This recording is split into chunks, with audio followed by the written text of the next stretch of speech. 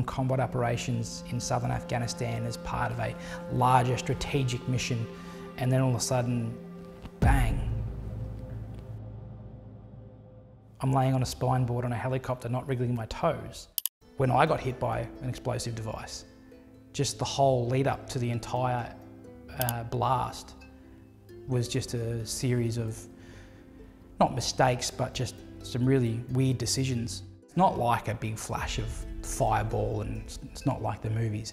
It's really loud dirt thud, and it kind of engulfs everything. And I remember laying there and I couldn't wriggle my toes, and I thought, this is it.